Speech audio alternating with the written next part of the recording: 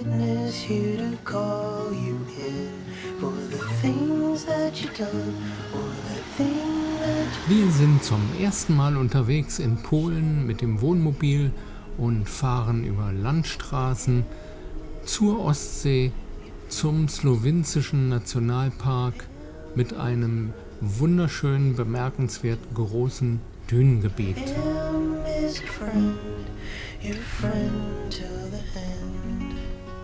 Hallo! Hallo, da sind wir wieder. Genau, wir melden uns aus Leba.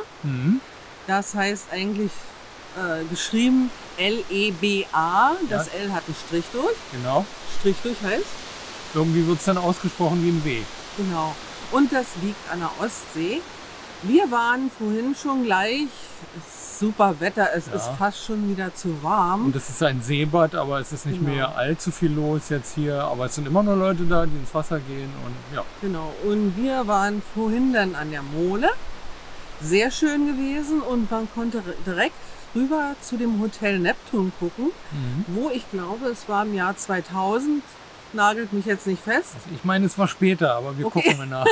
Wir schreiben es unten hin. Ja. Genau, da wurde zum Teil Effe Briest am Strand gedreht. Ne? Große Kinoproduktion, genau. Und genau. Das Hotel war im Hintergrund zu sehen. Ja. Es sieht sehr schön aus, das Hotel. Ne? Ja, und nachher, weil es ja so super ist, ein paar Wölkchen sind zwar jetzt da, aber egal, die gehen bestimmt weg, gehen wir dann heute Abend an den Strand zum Sonnenuntergang. Das war in der Hoffnung, dass wir da schöne Aufnahmen machen können oder schöne Stimmung. Schauen wir mal. Ja. Und morgen früh werde ich ganz früh aufstehen und mit dem Fahrrad 8 Kilometer weiter fahren zur wunderbaren und ganz bekannten großen Wanderdüne. Also ich begebe mich dann in die polnische Sahara, so habe ich gehört, nennt man das auch. Und bin schon ganz gespannt und aufgeregt, wie das wohl wird. Letztendlich so viel Sand. Sind die Temperaturen gerade wirklich fast wie in der Sahara.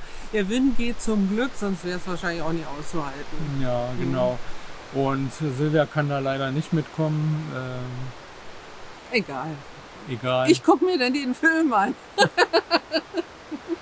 Aber alles andere machen wir mal zusammen. Genau. Gut. Ja, dann viel Spaß beim Zuschauen. Viel Spaß beim Video, genau. Film ab. Wir schauen nochmal auf der Karte, wo wir eigentlich sind. Wir fahren über Landstraßen in Richtung Danzig, biegen bei Leba ab Richtung Leba. Hier der kleine Ort. Da liegt etwa unser Campingplatz und am nächsten Morgen ging es für mich 8 Kilometer mit dem Fahrrad zu diesem wunderschönen Dünengebiet. Leba ist eine Kleinstadt, ein Badeort. Und auch im September war hier noch einiges los. Das Wetter war ja super. Und es ist ein bisschen trubelig dort. Man kann viele Dinge kaufen, die man vielleicht gar nicht braucht. Man kann einkehren und einfach die Stimmung eines Badeortes genießen. Die Besiedlung dieser Gegend geht bis ins 11. Jahrhundert zurück und zum Seebad wurde Leba im Jahr 1862. Der preußische König gab damals einen großen Hafen in Auftrag und zusammen mit einer Bahnlinie, die gebaut wurde, erlebte Leba einen industriellen Aufschwung, der sicher einigen Wohlstand in die Gegend brachte. Hier die Ausfahrt des Hafens zur Ostsee, ein paar Fischerboote und einige Angler an der Mole. Dieser Schwenk zeigt uns nochmal die Ausfahrt des Hafens und einen Augenblick noch und dann wird links gleich ein Bauwerk auftauchen, das um 1900 als Kurhaus Leba gebaut wurde, dann zum Hotel Neptun wurde und im Jahr 2009 spielte dieses Gebäude eine Rolle in der Neuverfilmung Effe Briest als Hintergrund.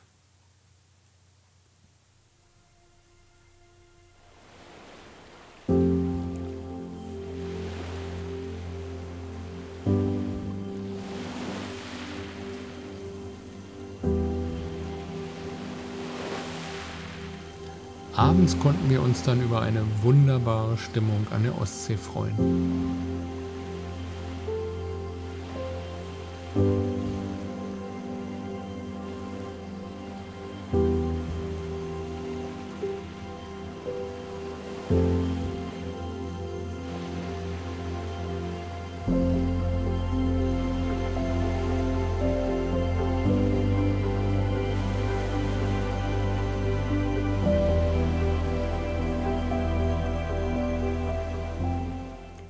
Am nächsten Morgen ging es für mich ganz früh los mit dem Fahrrad in den slowenischen Nationalpark.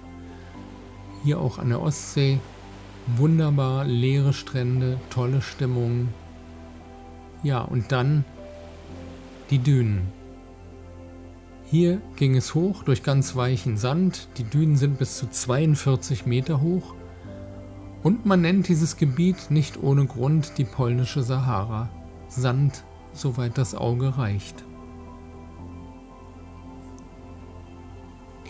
Die Lonske-Düne ist die größte Wanderdüne an der pommerschen Ostseeküste. Wie gesagt, 42 Meter hoch und das ganze Dünengebiet umfasst eine Fläche von 500 Hektar.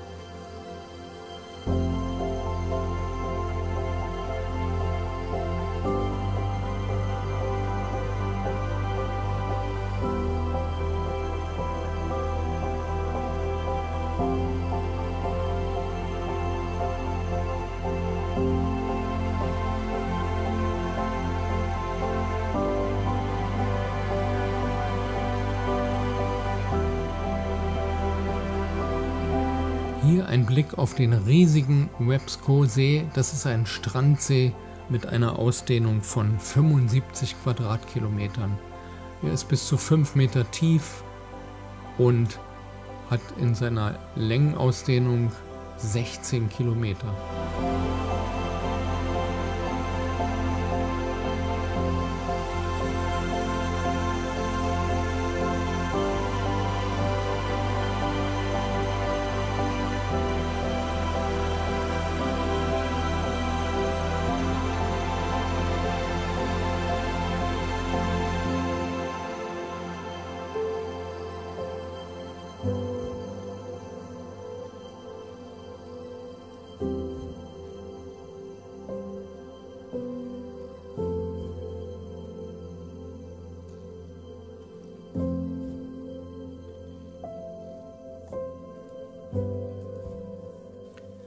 In Leba gibt es mehrere Campingplätze. Wir haben uns davon ausgesucht Camping 21 Morski.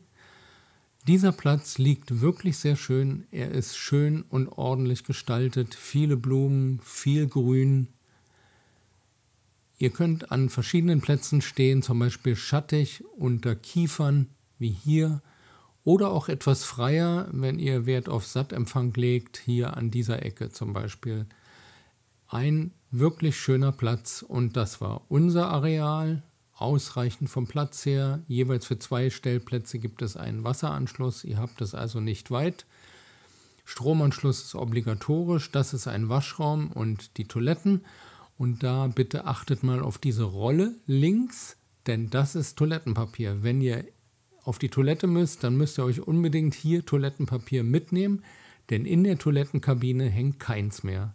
Haben wir so noch nie gesehen, aber man lernt ja nie aus. Eine kalte Dusche unter freiem Himmel, wer das mag, sowas gibt es auch. Die Waschbecken unter freiem Himmel zum Geschirr abwaschen, alles da. Ver- und Entsorgung, sogar in deutscher Sprache. Ein Grillplatz oder Feuerplatz und es gibt sogar Trimmgeräte wie diese hier. Da könnt ihr also was fürs körperliche Wohl tun, wenn ihr unbedingt möchtet. In Polen gibt es kein Pfandsystem, deswegen gehören eure Mineralwasserflaschen, Bierflaschen, Bierdosen hier in diese Mülltrennungsgeschichte. Also wir würden euch raten, euch unbedingt auch in Polen an der Mülltrennung zu beteiligen. Ja, und uns hat es auf diesem Campingplatz wirklich sehr gut gefallen. Wir können ihn nur empfehlen, wenn ihr also mal in dieser Gegend seid, Camping Morski in Leba. Und ihr wisst, wenn euch das Video gefallen hat, würden wir uns über jeden Daumen nach oben freuen. Lasst ein Abo da, wenn ihr noch keins habt. Ja, und das Glöckchen nicht vergessen. Und Kommentare. Und Kommentare. Und darüber freuen wir uns. Ihr könnt doch Fragen stellen. Genau, ja, genau. Wäre auch mal eine Idee. Okay, Würden wir also uns freuen. danke fürs Zuschauen und bis Ja. zum nächsten Video. Bis zum nächsten Video. Tschüss. Tschüss.